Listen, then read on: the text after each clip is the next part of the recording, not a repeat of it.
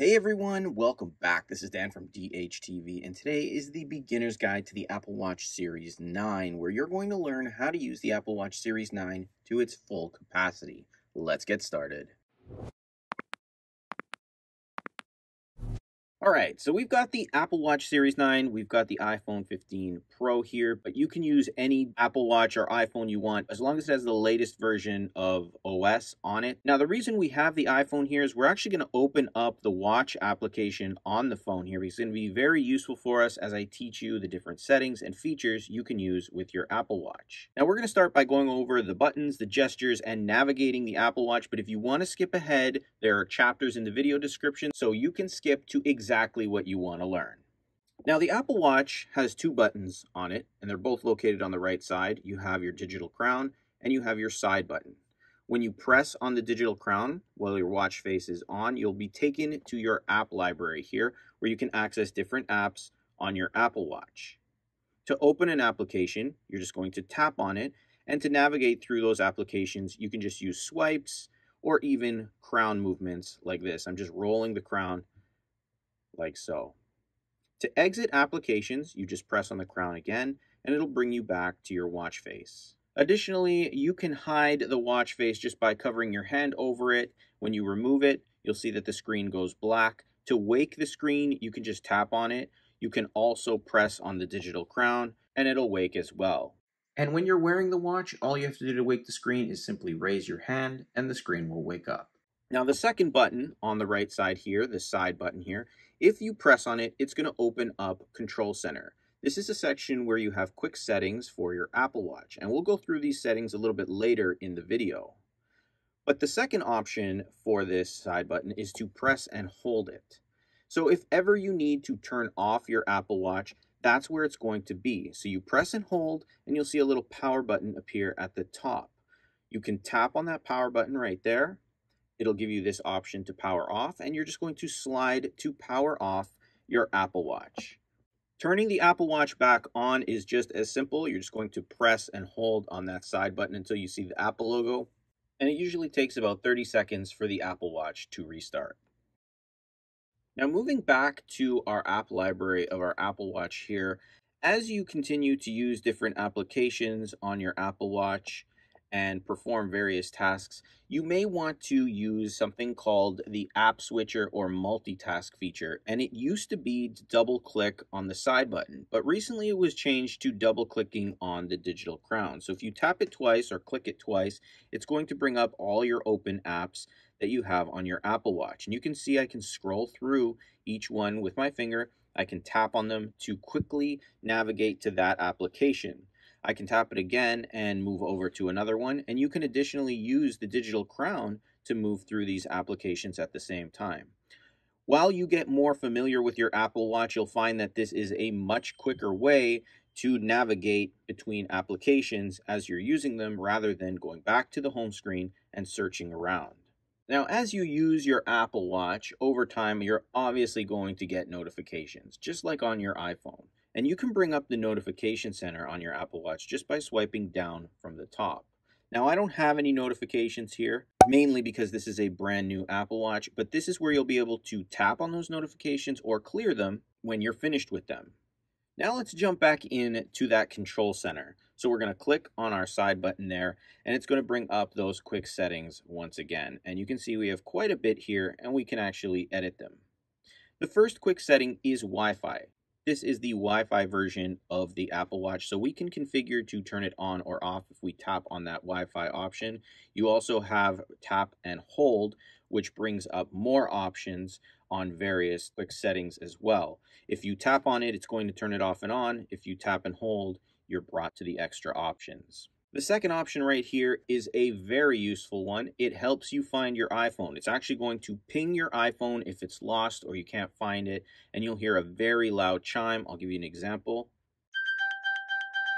And if you don't find it, you can tap right here again to chime it a second time. But usually it is just so loud, you'll find it. And I find that a lot of people with the Apple Watch say that this is their favorite feature. Below that is the percentage of your Apple Watch, so you can tap on it to see what the percentage is. You can also select low power mode, and this is going to save some battery if you're in a pinch. That way you don't end up burning through the battery of your Apple Watch. When you do turn it on, though, it's going to turn off the always on display and limit some of the sensors, so keep that in mind as well. This one right here, if you tap on it, it silences the Apple Watch, so now when you receive notifications, they won't chime through the Apple Watch. The next one here is the theater mode, and it turns on a silent mode, keeps the screen dark until you tap the screen. So if you ever go to a movie theater, it's very annoying when the Apple Watch just shines through. Sometimes it could be embarrassing if you care about that kind of stuff. So you can read through that, then tap, and it'll then engage. Also, you'll notice at the top, everything you have turned on will appear there in a small icon to let you know it's on. We'll just turn it off for now. Now this mode right here, this is just a walkie-talkie, so I've personally never used it. I don't want to offer you guys any advice on this because I'm not sure how it works. But if you know about the walkie-talkie or you want to search it up, you can learn about that on your own time. But we'll move on to this setting right here. This one here is do not disturb. So again, very similar to the theater mode where it's not going to let anything come through, but you can set up different focuses with this do not disturb feature. I have a video on focus with the iPhone, so if you want to learn about how it works, you can check out my channel for that. This here is a flashlight, but really it's just changing the light on the Apple Watch to a very bright light. And you can see what it does right there. You can tap on it and switch between different colors. So if you need like an SOS kind of thing here, you can do that. And then it also has a red screen as well. So we'll open up our control center. This one here, airplane mode, it shuts down all cellular and Wi-Fi and Bluetooth connections to this device. So if you ever need to turn that on, you can. This one here flushes out the water. So if your Apple Watch ever gets wet, it'll flush out the water. It says press and hold the crown to turn water off. So you're just going to press and hold on the crown. And it'll eject all the water it can from the Apple Watch. So if you do use this in the shower or you swim with it or anything like that, that's a great way to flush it out of all that water. This right here will allow you to change the text size. So if you want to make it larger, you can, or smaller, you can do that. Very simple. The one to the left here will show you what you have available to connect to. So connect to a device down here. You can tap on that to connect to various devices. And then finally, this one right here, this is a hearing device option here. So if you have headphones on, or if you have a hearing device, you can control the volume here just by tapping on each side. Now to customize the control center, you can tap on edit here, and the only option you have is to add this school time mode, which again, I'm not very familiar on, so I'm not going to guide you, but if you want to remove any of these, you can just by tapping the minus icon, or if you want to move them around, you can just tap and hold and then kind of scroll around where you want to put it. Flashlight seemed like it might be a little useful, so I'll put it up there. When you're done, just click on that crown, and you have now modified your control center. Now, one of the coolest features with the Apple Watch is a new double tap feature, which allows you to perform various actions with the Apple Watch. For example, if your phone is ringing, you could double tap your fingers and answer that call. You can silence a notification and perform many other actions with it. Now, at the time of this video, that feature is not available, but as soon as it is, you'll see a card appear right here, and I'll pin it to this video so you can watch the full tutorial on how to use double tap with the Apple Watch Series 9 or Apple Watch Ultra. Now, one of the most popular features with the Apple Watch is the watch face and what it can show you. Now, you can control and customize this watch face. It's pretty simple, but there is a lot to it. So what you're going to do is tap and hold on the watch face there, and it's going to bring up the options you have. Now, you can just swipe to the left to add a new watch face. You'll also be able to swipe around and select other watch faces that you have on your Apple Watch. I don't have any here, but if you want to edit the watch face, you tap edit, but let's just add a brand new one here. So if we just tap on that, you can see we have all of these different watch faces to choose from, and we can tap add. Now, to make things a little bit simpler, we're going to use the iPhone for this tutorial. We're going to tap on the face gallery at the bottom here, and you can see how much easier it's going to be to see those watch faces before you use them. It's just so much easier than going through it this way. So if you want, you can use the Apple Watch, but just for this video, we're going to use the iPhone. Now, to add a new watch face, all you do is just scroll around and choose the one you want. So let's say we wanted one of these white ones here. They look pretty cool. Actually, this one right here looks nice. You can then tap on it and you can configure it. So you can change the color here if you wanted it to be a different color. You could. You can scroll down here and change the symbols if you want. You can change the dial to be rectangular or it can be circular. Circular is giving you complications around it, so I'm going to stick with circular. And now we can configure what complications we see on the Apple Watch face. So the top left, it's got UV index. If I tap on that, I can select from all of these options. And complications are just these on the corners. And they may be different places on different watch faces, but you can see little bits of information. So we're just going to choose one here on the iPhone. So let's say we wanted the voice memos, so we'll put that there. We got temperature, which we're good with. Bottom left is timer. Let's say we wanted to use our heart rate. And then the bottom right here, we're going to say battery. So that's what ours is going to look like. You can see those that I've added in. You can then tap add at the top here and it automatically changes on the Apple Watch face. Now working with the watch face is simple too. First off, you can see all of those complications we added in. You can tap on them and it's going to quickly open up that specific application. We'll just press on the crown again to return. If we tap on this right here, it's going to bring up our battery icon. If we tap here, it's going to start measuring our heart rate. And I'll show you how that works a little bit later in the video. But those are how the complications work. And if you ever want to modify them, just tap and hold on the watch face, tap edit. You can then select your symbols again, just like on the iPhone, using the digital crown. So we'll go back to the one we had, and we're just going to swipe to the right. We can switch the dial again if we wanted to. We'll just go back. We can change the color, so if we weren't happy with the color, or maybe you're going somewhere where you don't want the darker color, you can choose a different one. And then again, you can modify the complications just by tapping and scrolling through the options here.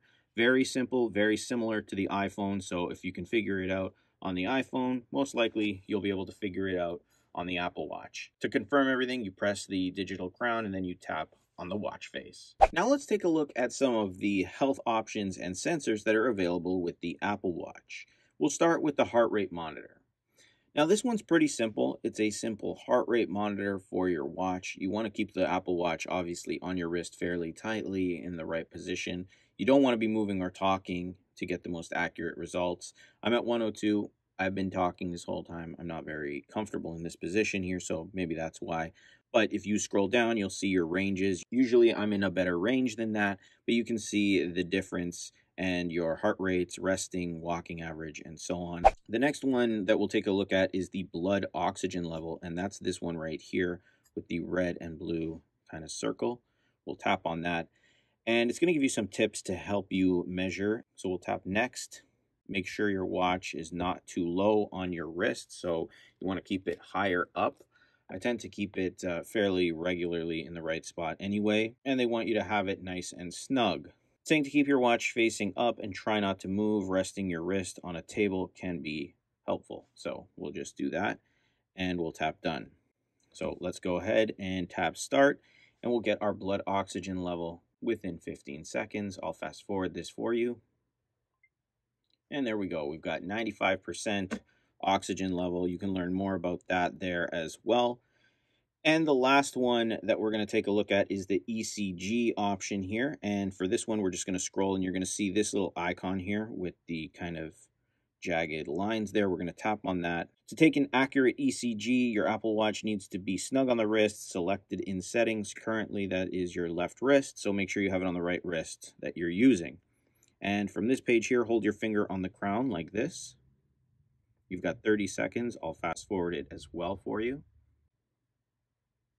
And you'll be able to see that this particular ECG does not show signs of atrial fibrillation, but does show a higher heart rate. So those are the three health sensors you have with the Apple Watch. Again, take your results with a grain of salt. Obviously, check with your doctor. You can bring these results to your doctor.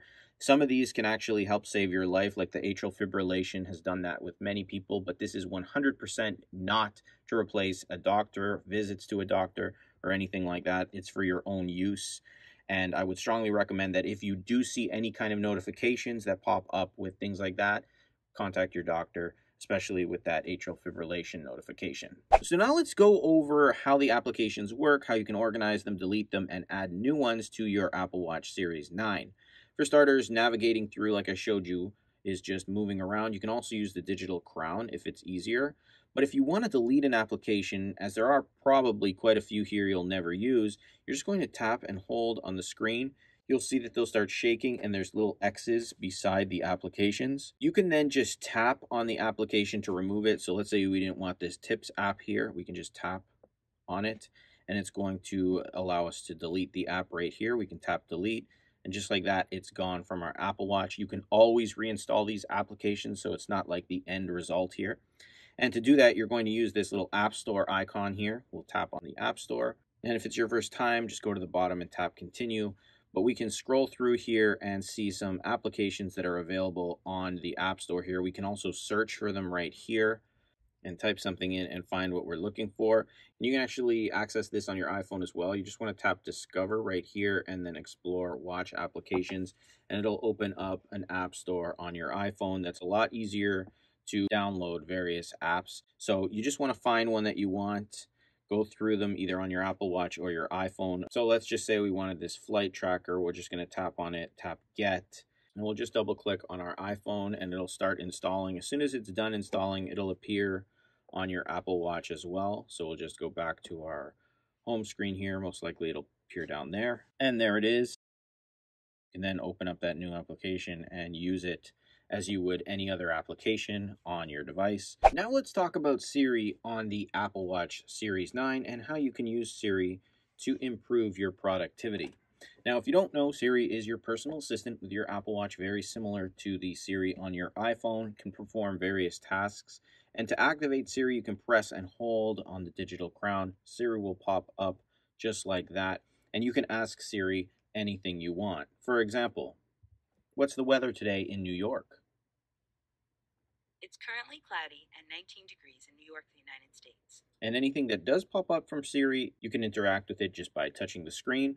You can ask Siri sports scores, questions, to set timers, reminders, notes, and things like that. Now, there are a whole bunch of other ways that you can activate Siri. For starters, you can say, "Hey Siri," and Siri will begin to activate on your Apple Watch. But you can access all the different settings in the Settings application on your Apple Watch. And that's going to transition us to the next section, which is Settings. So we'll open up Settings. And because we're talking about Siri, let's just scroll right down to the Siri settings here. And you can see the first one is Listen for Hey Siri. So we'll tap on that, and you can set it to listening for that command, or you can have it listen to just Siri or the Hey you know what command, or you can turn it off completely if you don't like it. The next one is Raise to Speak. So all you have to do is take your Apple Watch, raise it up to your mouth, start speaking, and Siri will automatically be there ready to go. The digital crown, I showed you that already, and you can disable any of these just by tapping on those switches. The next one here you might want to use is the Siri history. You can delete the history of everything you've talked about with Siri or asked Siri. Tap there, delete the history right here, and now your Siri history will be deleted. We can dismiss that and go back. So that's how you use Siri with the Apple Watch Series 9. Continuing with the settings here, we first have notification settings. So this ties into how you're going to receive notifications on your Apple Watch. You have the identifier right here, and this one is just a red dot that appears at the top. Anytime you receive a notification, it'll appear there. It's a good feature to have on. That way, if you miss something, you'll know that there's a notification just by seeing that red dot. You can turn it on or off. You can have it show a summary when the Apple Watch is locked. You can tap to show a full notification. So when the summary appears, you can just tap and it'll show you the whole thing. Show notifications on wrist down. And then Siri can announce your notifications if you want. So you configure this the best that you want. For me, though, I just leave everything as it is. Scrolling down a little more, you'll notice that a lot of these options are the same as you saw in the quick settings from the control center. But this time, if you tap on them, it's going to take you straight into the more advanced settings for those specific options. And there's a little bit more functionality to it as well. So let's open display and brightness. Do you ever need to control the brightness of your Apple Watch? This is where you can do it. You have 3 bars to choose from.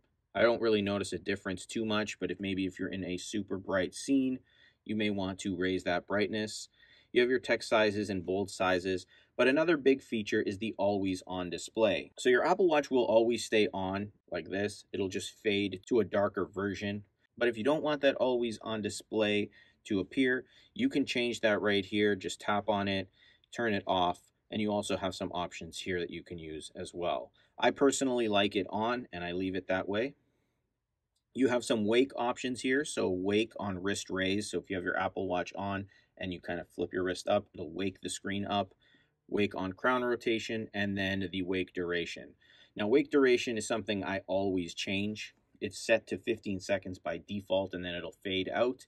I leave it on 70 seconds. I think it's mainly because I make these videos, but if you do need more time with the screen on, this is where you go. Continuing down, we'll look at sounds and haptics, and this is where you can control the volume of your Apple Watch. So when you receive notifications, how loud it's going to be, you can tap on the right side here, and it'll give you a little preview of how it's going to sound.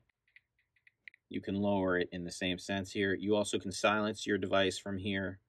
Haptic alerts here you can select from the default and prominent. Haptics are the vibrations you feel with the Apple Watch. Crown haptics, the crown actually vibrates as you turn it as well. If you don't like that, you can turn that off. And then system haptics, so it'll play system haptics when you control and interact with things. Passcode, if you ever want to add a passcode or turn off your passcode, that's where you would do it. And then we have SOS, and this is a very big one. So SOS and fall detection, crash detection, they all fall into this section here. And these are things that could save your life in various situations. To activate the SOS, you're going to press and hold on that side button again, very similar to earlier when we turned off the iPhone. But you can see we have our medical ID, we have compass, backpack, and we have the emergency call. Now, if you swipe that emergency call, it'll start to call the emergency services. Now, the fall detection, a very popular one that has saved people countless times.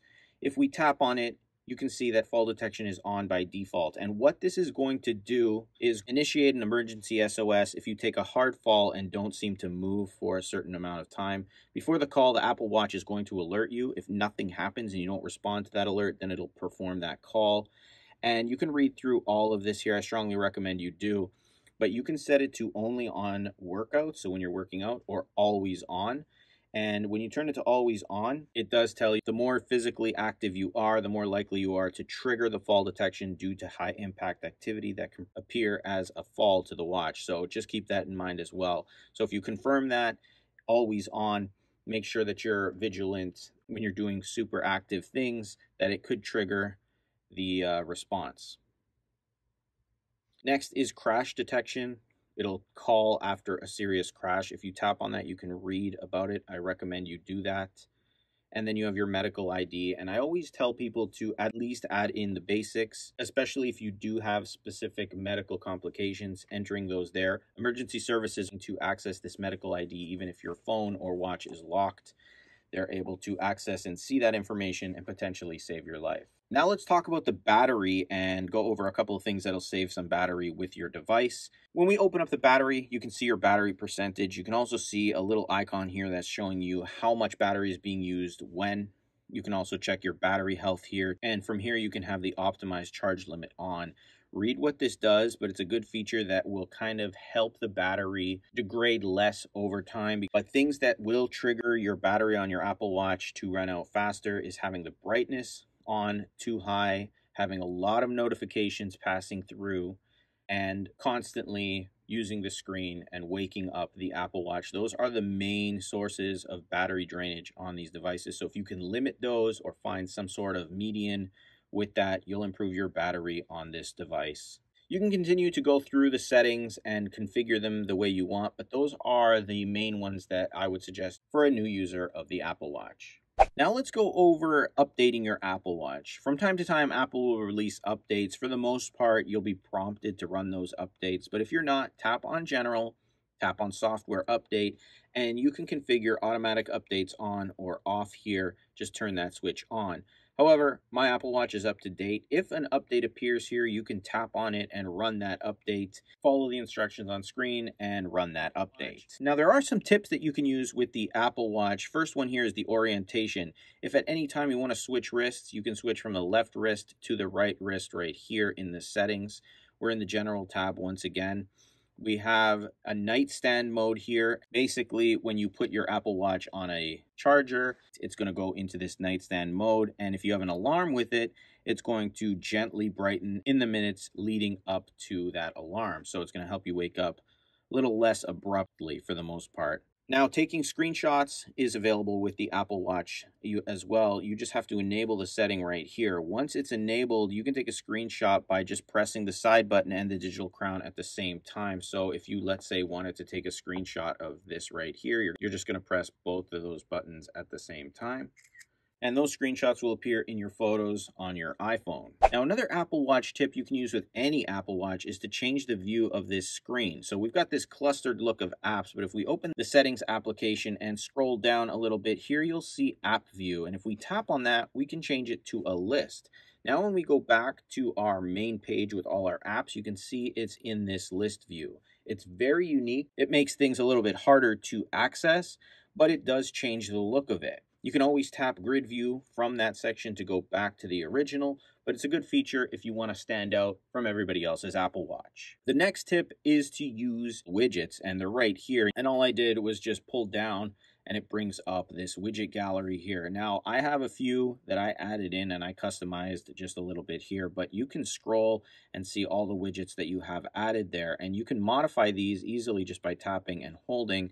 You'll be able to add more widgets to this. You can remove widgets, so if you didn't want the news, you didn't want the weather, you could take those out. Even these little ones here, you can remove them just by tapping on them like that. You can add new ones by tapping the plus up there, and you'll see the ones that are available. So let's say we wanted our alarms to be there. We can tap that, add that in. As for the smaller ones, we can tap here. You can see the smaller ones that are available to you. So if you wanted to be able to access your camera, you could right there, tap done. And now that camera, another tip, you can tap on that camera. It's going to open the camera app on your iPhone, and anything that the camera on the iPhone is looking at, you're going to see it here almost like a secondary screen. So it's pretty cool, especially if you're taking photos and your camera's away from you. Now, another place where you can access these widgets is from the watch face. If you swipe up from the bottom, it'll bring up the widgets that you have set up, and you can customize them, add more in the exact same way. So that is pretty much it. We've covered a lot in this video. I hope you got a lot out of it. If you did, let me know in the comments and hit the like button. Subscribe to the channel for more videos like this. As always, there is a full playlist to the Apple Watch series and the iPhone series of tips, tricks, and tutorials in the video description. So definitely check it out if you're interested. If you have any questions or ran into any trouble, feel free to ask in the comments. I'm happy to help you out. I try to respond to every comment that comes my way. And as always, I will see you in the next one.